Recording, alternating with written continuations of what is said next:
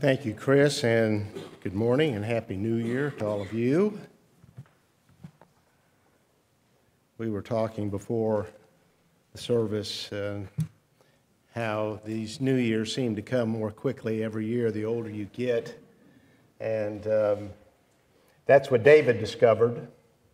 And so we're going to look this morning at Psalm 39, where he makes many of those kind of observations and then observes some of the things that we just sang about. Psalm 39, I said, I will guard my ways that I may not sin with my tongue.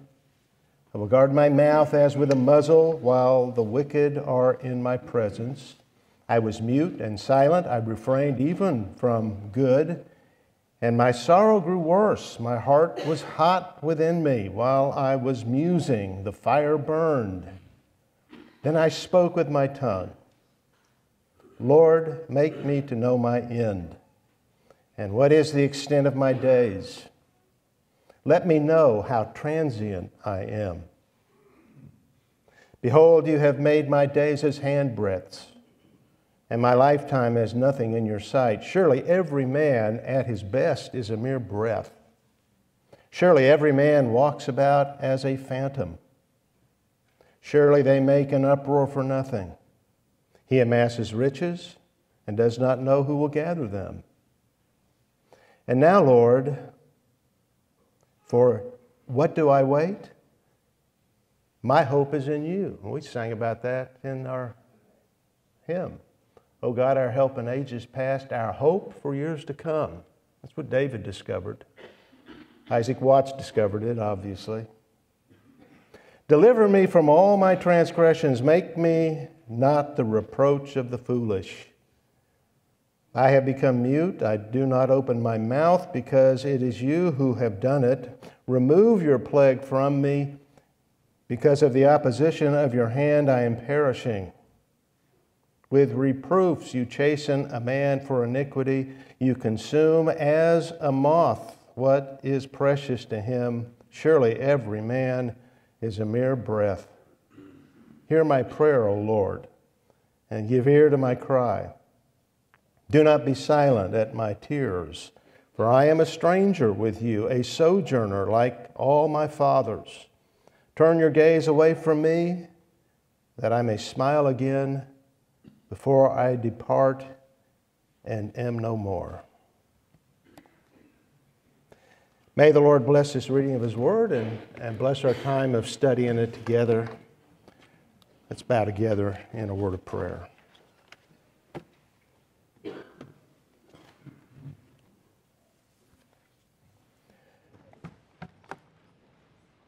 There is an old Anglo-Saxon poem that claims a man cannot grow wise until he has had his share of winters in the world. Winter was hard in olden times. People had to be tough to survive. We wouldn't appreciate that today, but a week ago we certainly were. It's a nice thing about Texas. The weather changes so quickly, and we're able to enjoy the warm sunshine today. But winter became a metaphor for hard times, for the trials and the challenges of life. They are a means of producing wisdom, not the only means of producing wisdom. Wisdom greatly comes from the Word of God, but God uses trials and difficulties to produce wisdom, and so sometimes a person must go through some winters to learn it. David did. He wrote of it in Psalm 39. He was king. He had battles to fight and a nation to govern, and became preoccupied with all of that. He neglected the eternal for the temporal. That happens to all of us. Then he became sick. He indicated that in verse 10. He was near death. That gave him perspective. And he prayed in verse 4, Lord, make me to know my end. And the Lord did. That's the purpose of the psalm, that we might know our end, that we might realize the brevity of life and live wisely with the time that we have. It's a good subject for us to consider on this first day of a new year. To give us that perspective, David takes us through his struggle, his winter, so to speak, beginning with his discouragement over the shortness and the apparent vanity of life. He wanted to speak about the things that were troubling him, but he didn't dare do that because he was afraid he might say something that would be misunderstood and misinterpreted. So the psalm begins with David resolved to keep silent. He says in verse 1, I said, I will guard my ways that I may not sin with my tongue. I will guard my mouth as with a muzzle. Well, there's great wisdom in that, in learning to guard our mouth as with a muzzle, to learn not to speak, to learn how to hold our peace. There were people who would interpret David's worry as unbelief, so he kept silent. He did that, but it was hard to do that. It's hard to remain quiet when you're going through difficulties, when you're suffering. You need to speak about it. And he was having difficulty with not speaking about it. He said, my heart was hot within me. He needed to talk about it. But David was a man of great faith, not unbelief. And finally he did speak in verse 4, not to men, but to God. He expressed his concerns to the Lord and he asked for wisdom. And that, again, is an act of great wisdom. We tend to want to turn to others around us, and that's not always the wrong thing to do, but the best thing to do is always look to the Lord. He's personal. He cares for us. He has all the wisdom. James tells us to do that. If any of you lacks wisdom, let him ask of God, who gives to all generously and without reproach.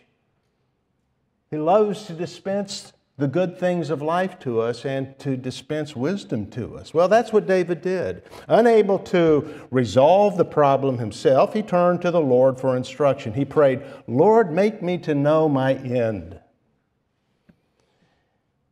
That's a wise prayer.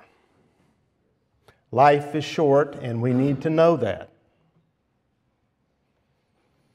David prayed, make me to know that. Make me to know how short it is. He said, let me know how transient I am, ephemeral, just here for the moment. Then in verse 5, he described the brevity of life. He compared his life to handbreadths, one of the smallest units of measure in ancient Israel. A handbreadth was the width of 4 fingers, and of course that depends upon the hand, but it's about 3 inches. So he was saying, Lord, you have made my life 3 inches long, short, brief, as nothing in your sight.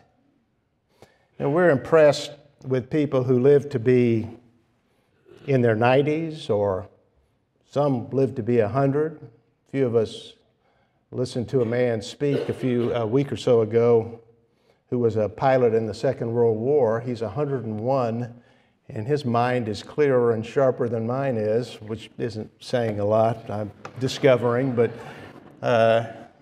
very impressed that he could live that he's lived that long and has such knowledge of things. That's very old to us. But it's all relative, as David points out, because in terms of God, in terms of eternity, it's as nothing. Surely, he says, every man at his best is a mere breath, a vapor, a puff of smoke. We make our appearance in this world and then we're gone. And that is man at his best. Literally, a man standing firm, a man in all his strength, a man in all his confidence, a man with full physical strength and mental power, the smart, the strong, a man at his best. Even he is just a breath, just a vapor. That's what James says, where he counsels wisdom along the same lines as these that David is giving us.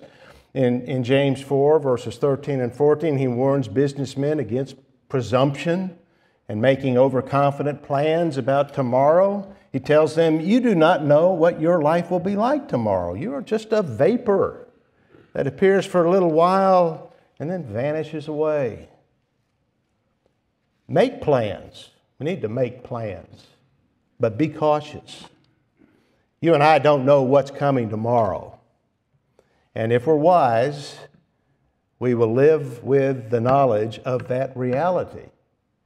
You are just a vapor. So where are we headed? If I'm just a vapor, where am I going? Surely every man at his best is a mere breath. Young men, strong men, athletes gone in a moment. But that's the way it is with life. It is at best short. But it wasn't only the shortness of life that troubled David. It was also the futility of it. Because because of life's brevity, our achievements are often brief, come to nothing. He says that in verse 6. Surely every man walks about as a phantom. Surely every man makes an uproar for nothing. He amasses riches and does not know who will gather them. Now, the word nothing in the second line is the same Hebrew word as breath or vapor in verse 5. And it's the word that is found early in the book of Ecclesiastes in chapter 1, verse 2. Vanity of vanities, says the preacher, all is vanity. That's the meaning here, vanity. In fact, verse 6 is the message of Ecclesiastes. In chapter 2 of that book, Solomon wonders about the outcome of all of his labors. For he says, I must leave it to the man who will come after me. And he doesn't know what kind of man that will be. Maybe he'll be a wise man and build upon all that Solomon had done and produce much more. But he might be a fool. It turned out that he had a fool that did follow him, and his son Rehoboam. And that fool might squander everything, as he in fact did. Everything that Solomon amassed, everything that he built, was going to go into the hands of someone he had no assurance of being wise or foolish. Well, he recognized that when all is said and done, he has no control over that. No control over the fruit of his labors. And so he concludes, this too is vanity. Now, is it vanity or nothing to work hard? No. We're commanded to do that. We're commanded to work, and we're to work as unto the Lord. Is it vanity to save for retirement? No, that is wise. Is it wrong to enjoy the fruit of our labor? No, it's not. In 1 Timothy chapter 4, verse 4, Paul wrote, everything created by God is good, and nothing is to be rejected if it is received with gratitude. God gives us an abundance. And it's to be enjoyed. It's not to be lived for, though. It's not what we're invested in. It is not what we are to hope in, the things of this world. That's the problem. Diligence in building a personal kingdom or making a name for ourselves, that is vanity because it ultimately comes to nothing. We are phantoms, he said. We live in a world of shadows where nothing is substantial and nothing we build lasts. The men of this world walk in a mirage, as it were. It seems so real, but it all comes to nothing, and it all comes to disappointment. They work hard to make a fortune and make a name for themselves, and before long their wealth is gone and others have it, and their names are forgotten. Spurgeon wrote about how People work hard to make a fortune and try to preserve it for their children. But then he wrote, our children die and strangers fill the old ancient halls. Men rise up early and sit up late to build a house, and then a stranger tramps along its passages, laughs in its chambers, and forgetful of its first builder, calls it all his own. David writes, he amasses riches and does not know who will gather them. It's that way in every generation. It's not at all uncommon to pick up a Forbes magazine or the Wall Street Journal and find an article about the heirs of a fortune being in court against each other, brother against brother. Charles Dickens wrote a thick novel about that, Bleak House, a story that takes place around a long court case contesting a will or several wills over a generation or two that were drawn up to protect a fortune. Jarndyce and Jarndyce drones on, he wrote, on and on until it finally ended. The court costs had devoured the whole inheritance. Now, if I ruined the end for you, I'm sorry, but if you start reading it, by the time you're halfway through, you'll have forgotten, because it is probably one of the longest books I've ever read. But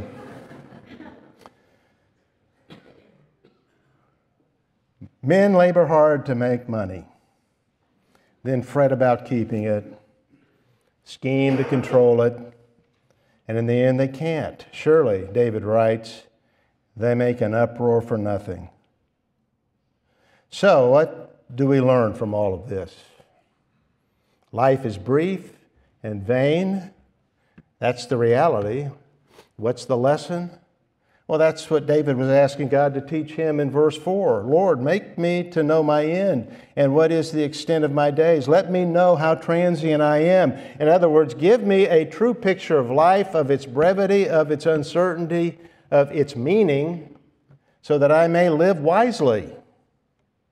It's what Moses was praying for in Psalm 90. That hymn we sang by Isaac Watts is all about Psalm 90, and that it's very similar to this psalm. In Psalm 90, he too considered the brevity of life. He writes that we may live 70 years. Well, I'm past that now. Or due to strength 80, I'm not quite there yet. But if I am, or if I ever do reach that age, he says, soon it is gone and we fly away. So he prays, teach us to number our days that we may present to you a heart of wisdom. That's what David wants, a heart of wisdom. He wants to learn the right lesson from what he sees of life's brevity and vanity, and he does. His struggle with the brevity of life and its ultimate futility, and I might put it this way, as Solomon did, life under the sun, life, everyday life for the vast majority of this world is vanity, it's futility. All of that, as he understood, gave him insight that led him to the answer, as it did Moses before him. The only thing worth desiring is that which lasts, that which is eternal, and that is the Lord God himself. That's the conclusion David came to in verse 7. My hope is in thee. That's where David finds his joy and meaning in life. It is in the Lord and in his relationship with him. It is in knowing God. It's that simple. Walking with him daily, that is how to find fulfillment in life, meaning in life, and that which really lasts. Well, this is the turning point in the psalm, verse 7. And with that, David then confesses his sin. Deliver me from all my transgressions, he says. The transgression that he's speaking of here, I think specifically, would be putting the things of the world ahead of the Lord, of forgetting what really matters, and that is our relationship with Him. David had drifted off. He'd become consumed with the details of life, and he'd forgotten the Lord. Well, David saw that now. He said in verse 12 that he's just a sojourner in the world, just passing through, meaning and purpose are not found in the things of this life, but in the Lord, and who is the one who gives life and who is the one who is eternal. He has ordained life to be short and vain, and He's done that for a purpose. As you notice as you go through the psalm, it's all the Lord who does this. And it's to show man, to show people, men and women, that life ends. We tend to think it's going to go on forever. It ends, and man's achievements come to nothing. The Lord's ordained that life ends so that we would know that, and that our hope is not in this world. David writes in verse 11, with reproofs you chasten a man for iniquity. You consume as a moth what is precious to him. Surely every man is a mere breath. How does a moth consume? It does it silently, does it secretly. We don't watch the moth eat holes in our wool suits.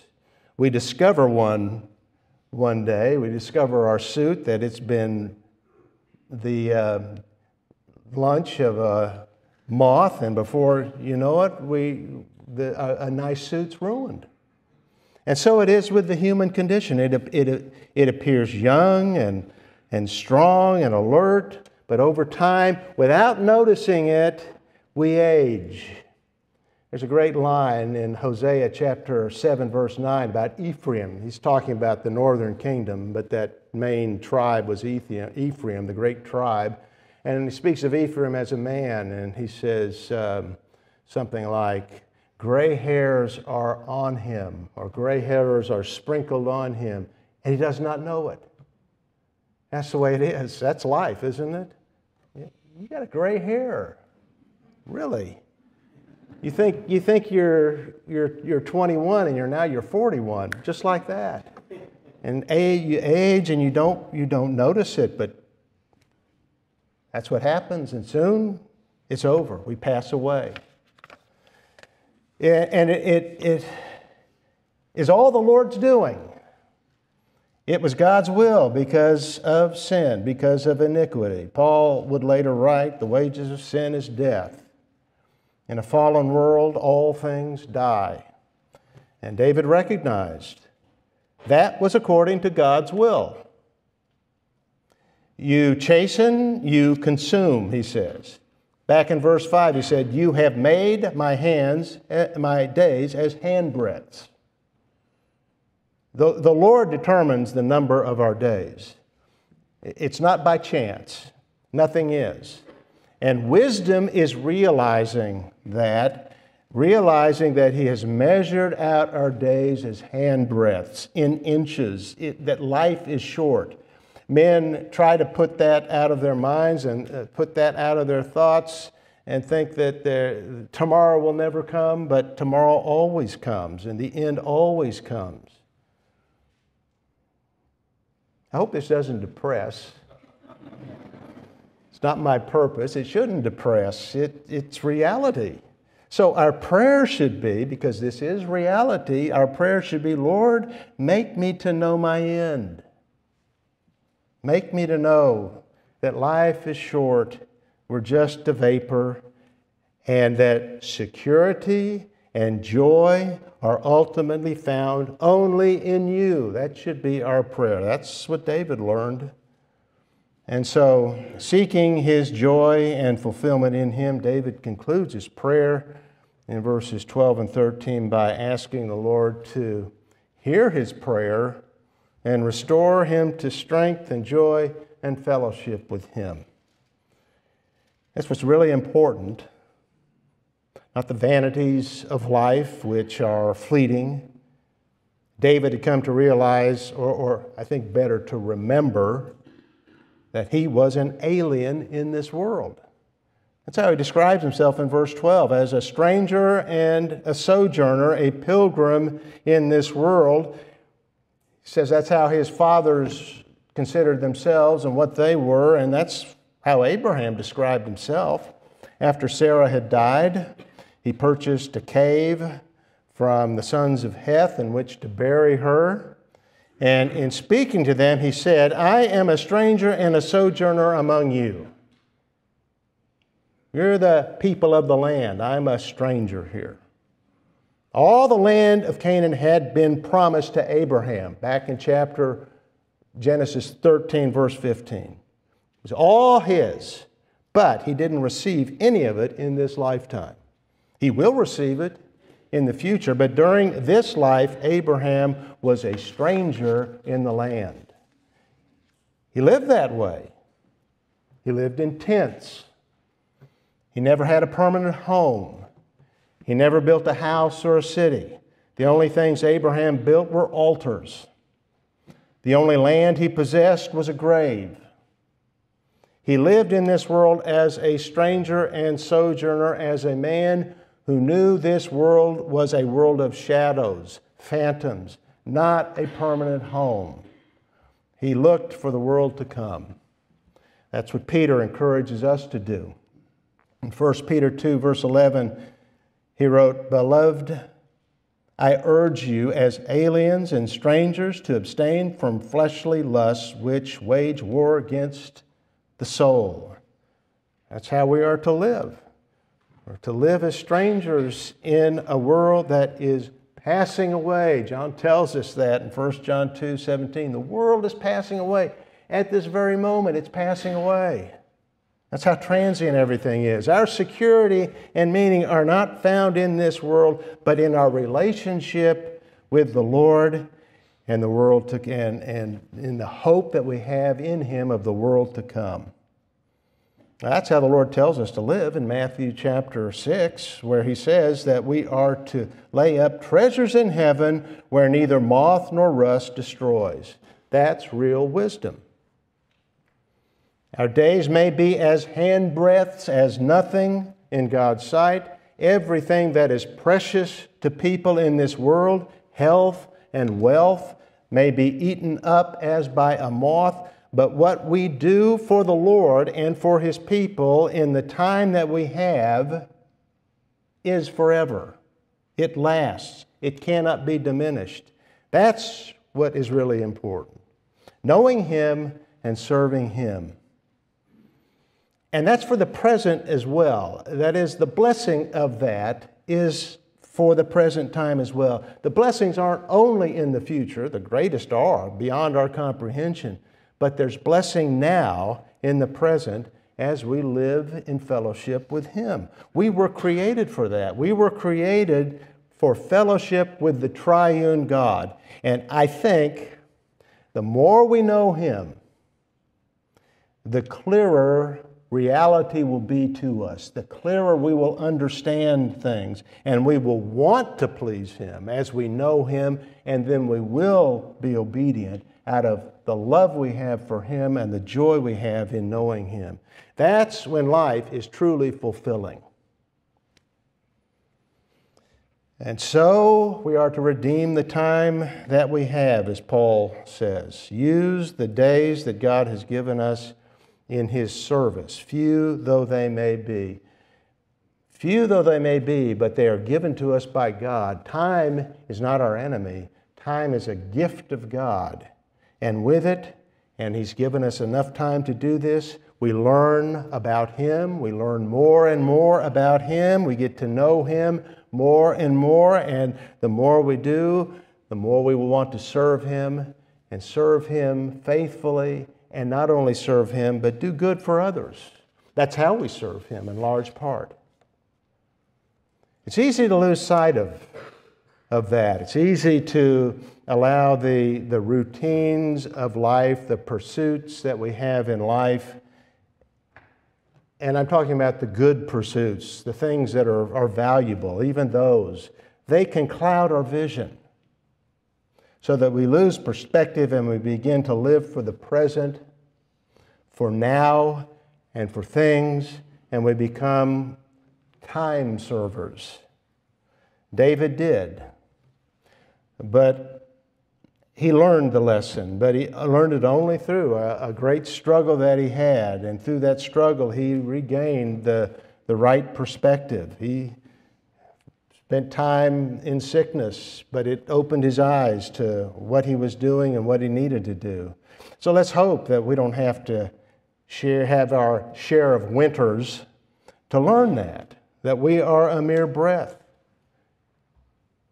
Even Shakespeare understood that that is what we are. In The Tempest, the magician Prospero makes some spirits, some phantoms, vanish. And he says to his daughter, "We are such stuff as dreams are made on, and our little life is rounded with sleep." We're like those spirits, he was saying. Human life vanishes from this world quickly without leaving a mark or memory. Our lives are little, that is, they're short, and they're rounded with sleep, that's death. And every goal and plan we have that's built on this life is like a dream that disappears. Well, is that your life? Are you pursuing things that don't last, that cannot last? Are you living like a phantom passing through this world, about to vanish and leave nothing permanent behind? Well, that's the world. It's passing away. You can be more than that. You can have eternal life, and in having that eternal life, live a purposeful, meaningful life now, and in doing so, lay up treasures forever. You can be a son or daughter of God, a member of His family, and in His kingdom. We have all of that through faith in Christ. He is God's Son who became a man and died for sinners so that all who believe in Him have forgiveness and life forever. If you've not done that, we encourage you, look to Christ, trust in Him. And may the Lord help all of us to know our end. Remember that we're just transient, we're passing through, we're pilgrims in this world. This is not our permanent home. And with the time that we have, live for eternity. Live for what lasts. Well, I'm going to conclude this service with prayer. Then we'll sing our hymn, and that will be our transition into the Lord's Supper. So, let's pray. Father, we thank You for Your goodness to us, and we thank You for this great psalm and this truth that we need to remember. And we thank You that David, who became distracted by the things of this world, learned his lesson through the sickness that You put him through, the winter that he went through.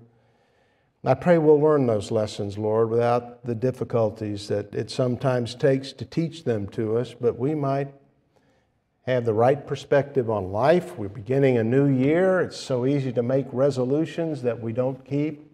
But may it be our resolve to know You better, to deepen our relationship with You. Help us to do that. Enable us to do that. That we might live a life that is pleasing to You and of eternal worth. So we ask You to bless us, Lord. Bless us now as we sing our hymn. Bless us now as we take the Lord's Supper in remembrance of You. Now the Lord bless you and keep you. The Lord make His face shine on you and be gracious to you. The Lord lift up His countenance upon you and give you peace. In Christ's name. Well, let's stand and sing number 41 in the Songs of Praise book, Behold the Lamb. Number 40.